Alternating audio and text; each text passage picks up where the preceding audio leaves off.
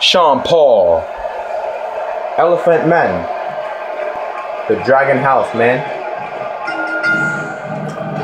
This will surely be a true mano-a-mano test. It's amazing. For more than 50 years, men and women have entered this ring all in the name of greatness to see who is truly the best. I think when it's all said and done, we'll be talking about this match for a long time. Well, neither one of these competitors has a lot of love for the other. It's going to become clear right about there. And the party has officially begun. Regardless, people will look back on this night and tell stories to their grandkids about it. Dirty forearm, motherfucker.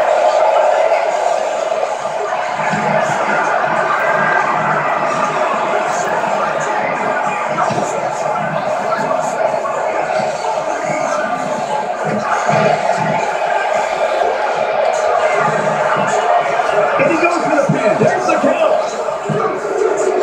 Sean Paul, dirty, yo. Sean Paul's in the house, straight from Jamaica. That's what I'm talking about for the dirty rock.